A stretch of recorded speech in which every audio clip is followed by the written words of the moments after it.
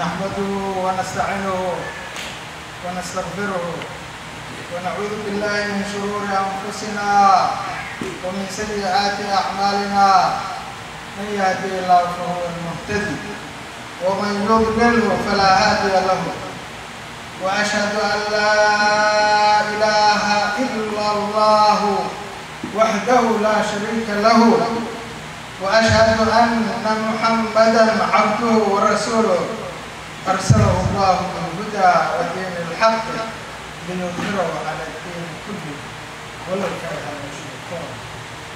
أما بعد، يقول الله سبحانه وتعالى في كتابه العزيز المحكم بعد أعوذ بالله من الشيطان الرجيم بسم الله الرحمن الرحيم. ليس البر أن تولوا وجوهكم قبل المشرق والمغرب ولكن البر من آمن بالله واليوم الآخر والملائكة والكتاب والنبيين وآتى المال على حبه ذوي القربى واليتامى والمساكين وابن السبيل والسائلين وفي الرقاب وأقام الصلاة وآتى الزكاة والموفون بعهدهم إذا عاهدوا والصابرين في البأساء والضراء وحين البأس أولئك الذين صدقوا وأولئك هم المتقون.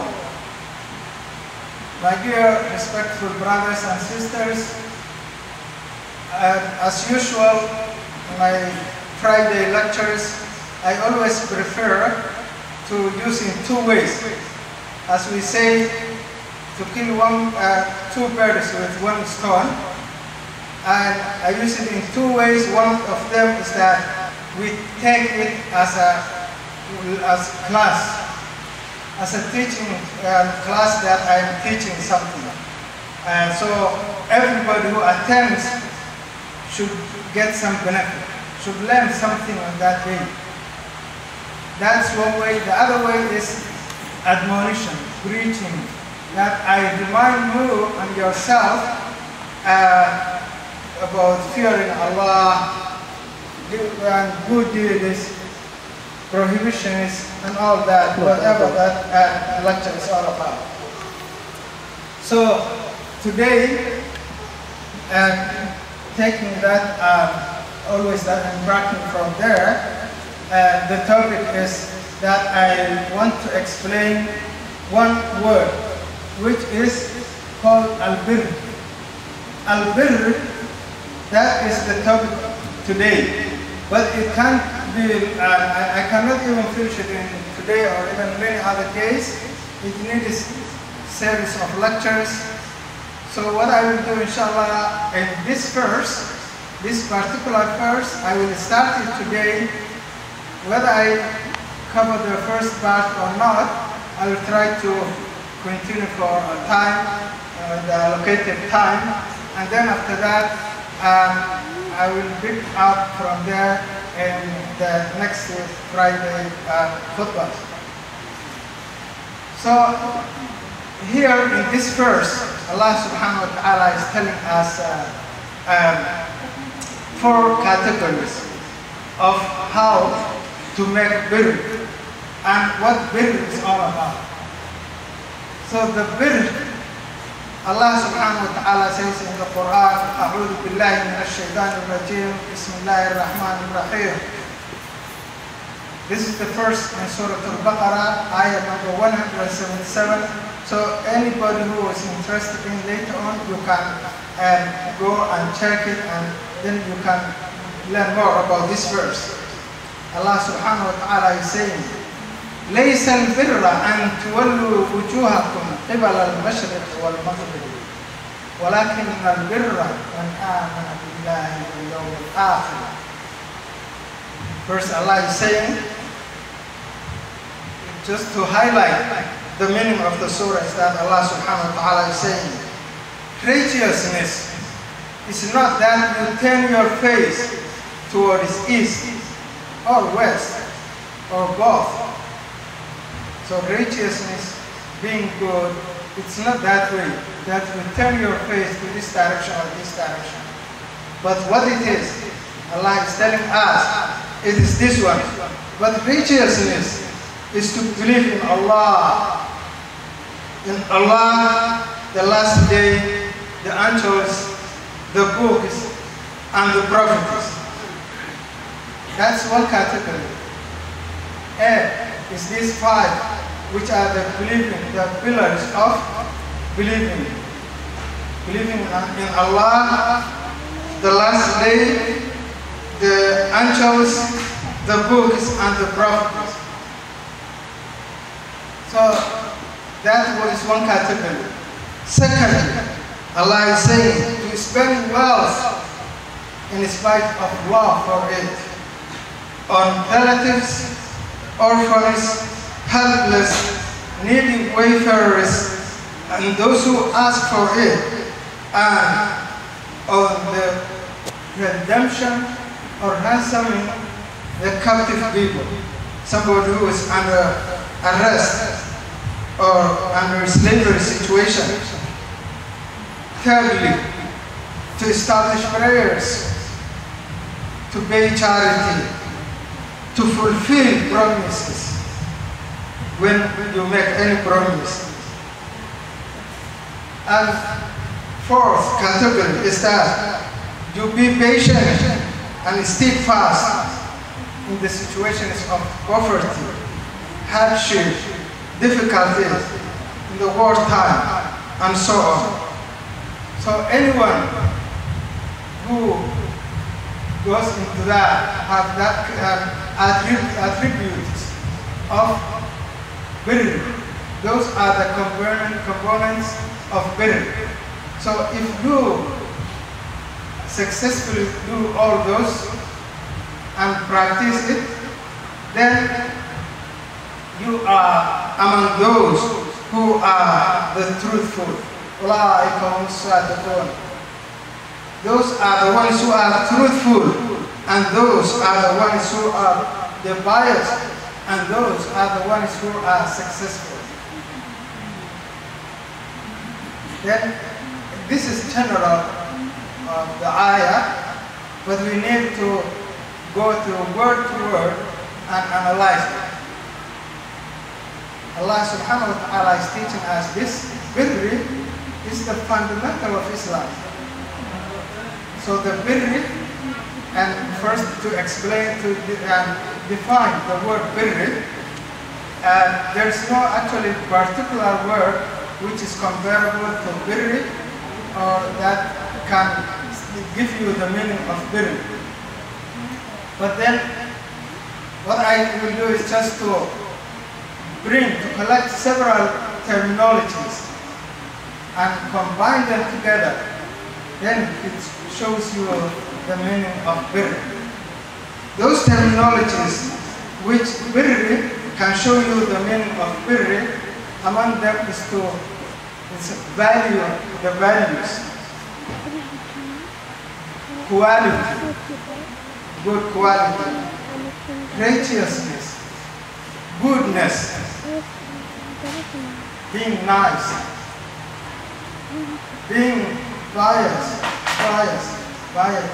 It's very important.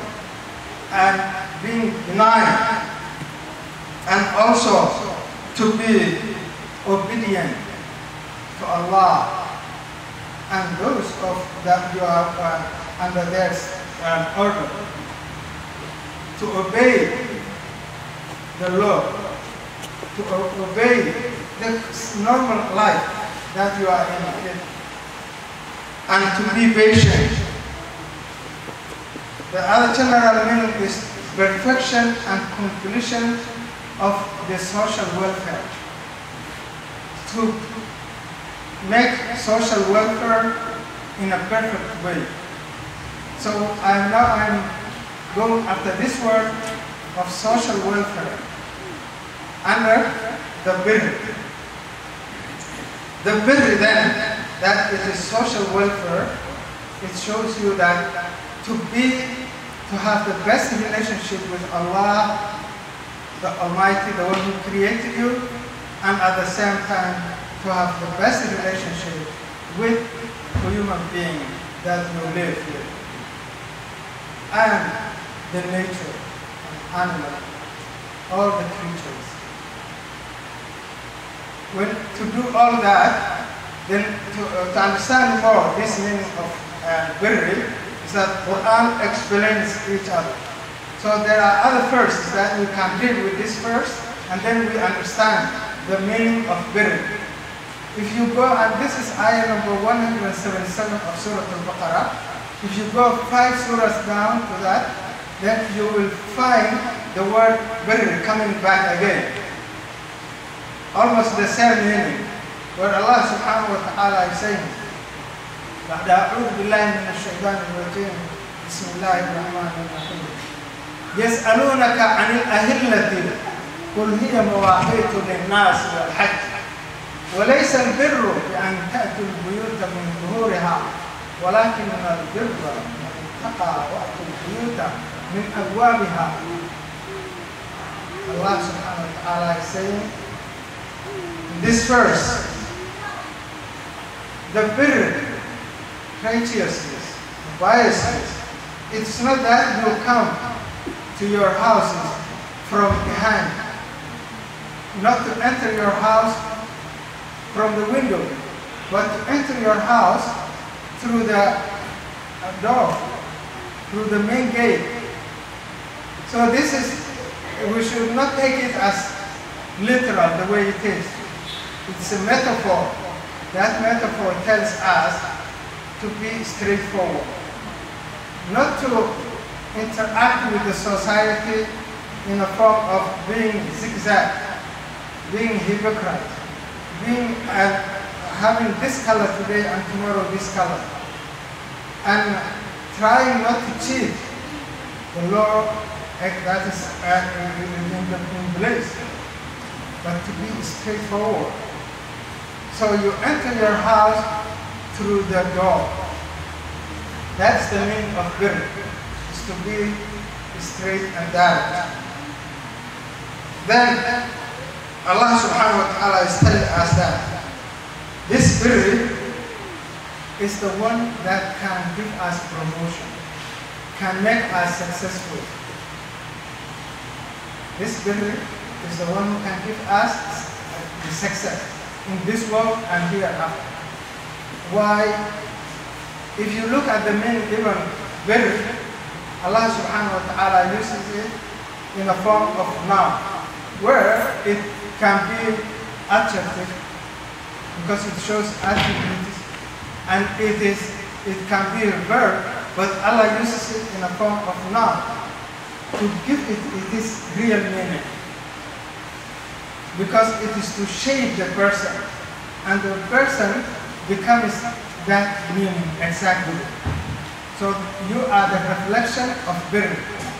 And Allah subhanahu wa ta'ala, when you say birr, when you want to make it a noun or a person, the person who is making birr is bar or bar.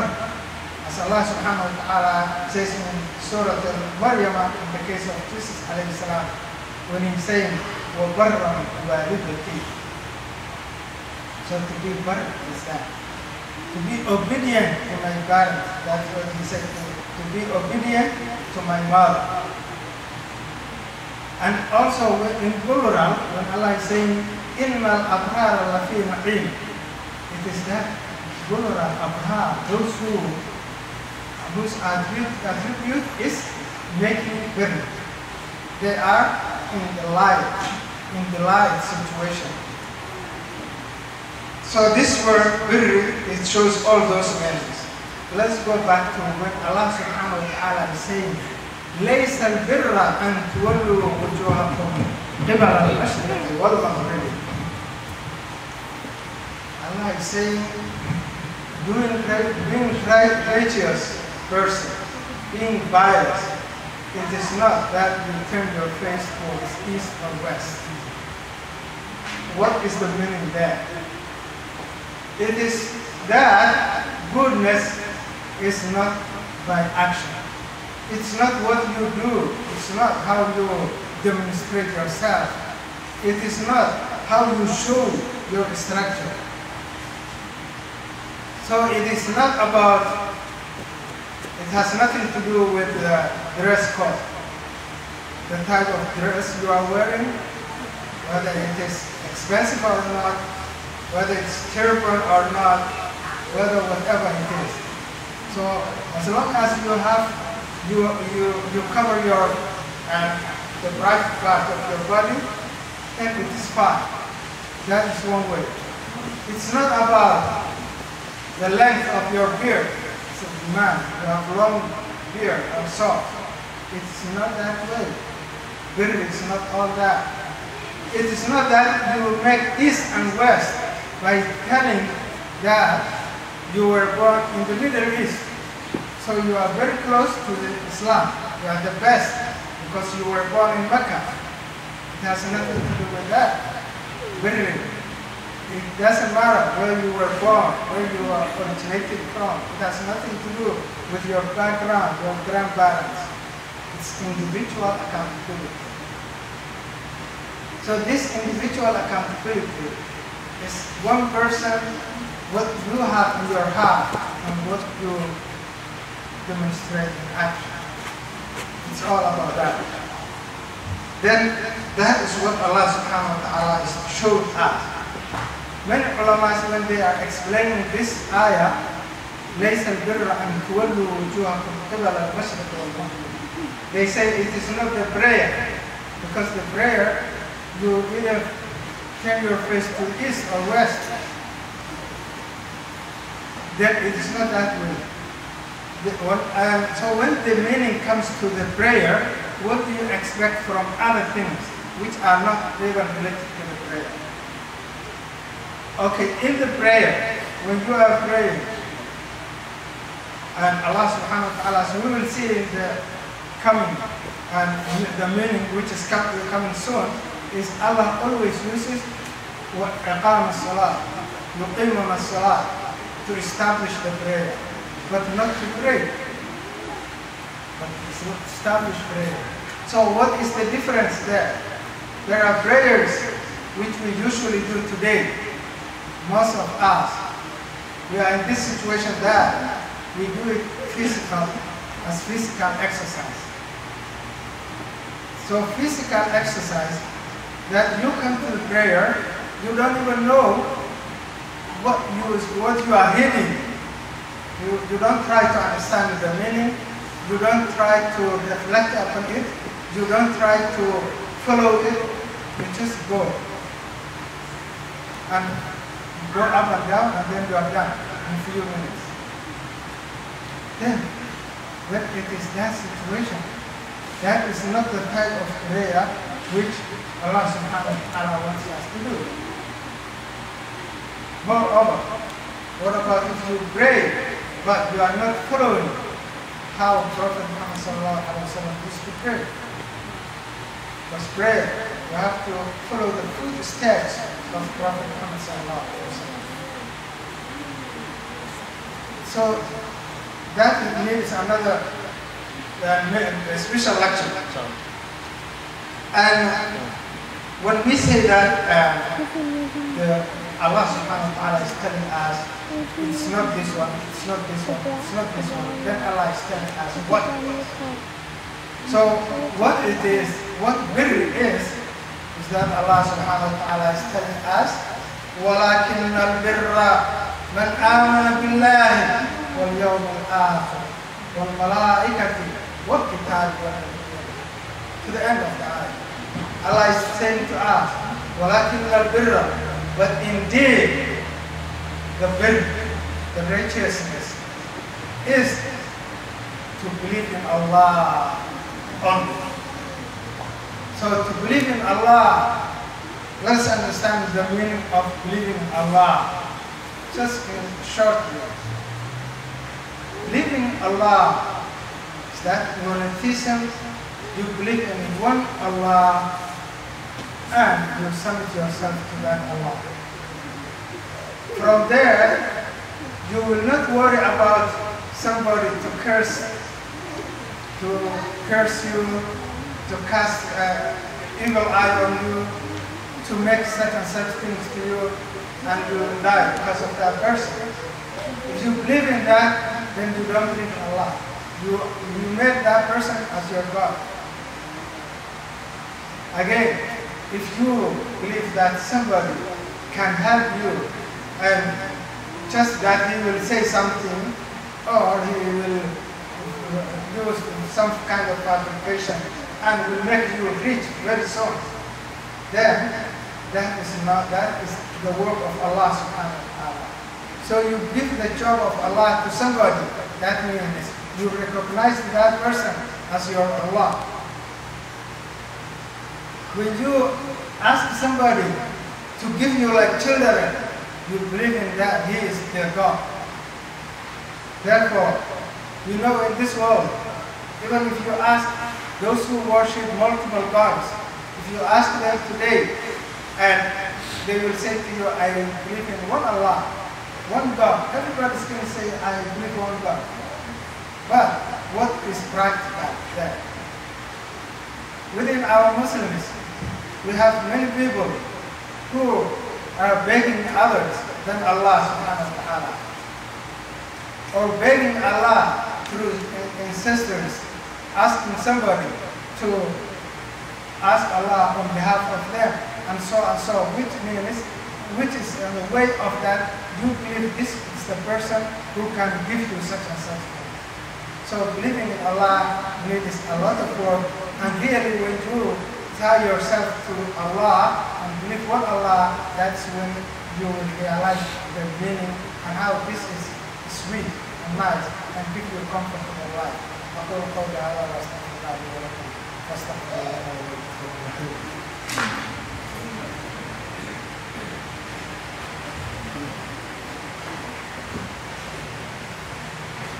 الحمد لله والصلاة والسلام على رسول الله محمد وعلى آله وصحبه وسلم.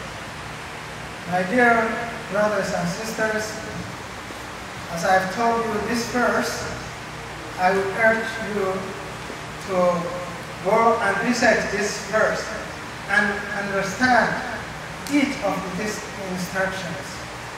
Then you will learn a lot.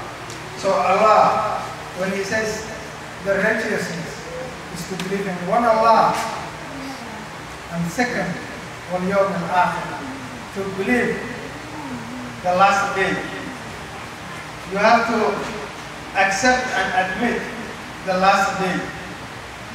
So the last day, why Allah subhanahu wa ta'ala is giving emphasis on the last day? It is that you cannot demonstrate how you believe in Allah subhanahu wa ta'ala unless you believe there is a last day. And how to believe in the last day is not that you limit it to lip service. You say that there's a last day, Yawm al-Akhirah. They just you said, and there's no practice. With that means you don't believe. If you really believe that there's a last day, you will have been sin from your actions. And the last day is all the religions that Allah subhanahu wa ta'ala sent. They were always, each religion was telling to believe in one God and the last day hereafter, the day of the resurrection and the day of judgment. That's what all the religions were showing. Even if you look at those religions of Buddhism, Hinduism, you can see that when you see that Buddhism are saying the life is the incarnation cycle, that you die today and you will come back next week or after a year, means they have the concept of the last day. So the last day is they are thinking that it's coming back and all the day cycling, which means it's misconception of the last day. Therefore, the last day is the day we have it in our mind, and all our practices all are based on that we are recognizing the last day, and we are planning it for the last day. So then, the last day is that has that important. It's so significant. I will just conclude in one malaika. Then in the next Friday, inshallah, and I will continue about the being charity and to many parts of the people and prayers and all those. But now, just to stop on malaika, believing in the angels. What is the significance of believing in the angels? What do we want from them? And why should we believe them? It is very simple. That Allah subhanahu wa ta'ala is telling us that first of all, we should believe in Him in the last day, and then the angels. So the angels are, because they are always with us, they are working on us. They are Raqib al-Atid. They are on our shoulder and recording whatever we say, whatever we act upon, and all is that all our actions. They are recording and they are counting. So then they will display our book in front of us here at the day of judgment. That is, we should know that. So then it will apply to our deeds. We will understand our deeds because we have that in our mind.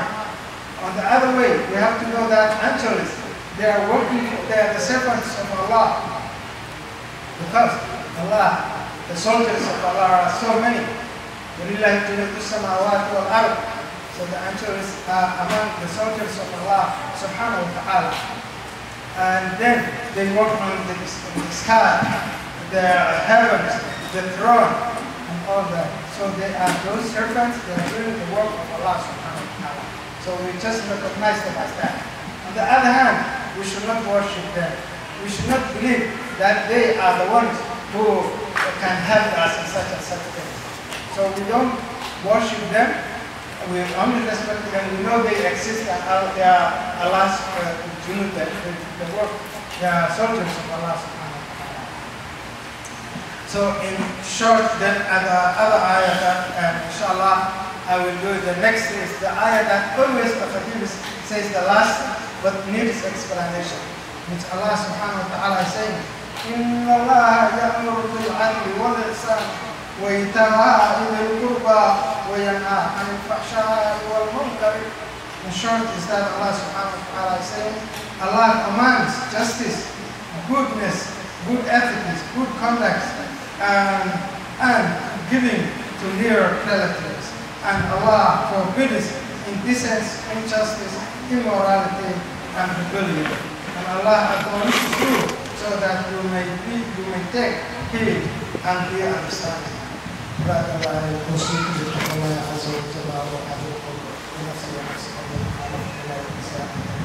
وأقم الصلاة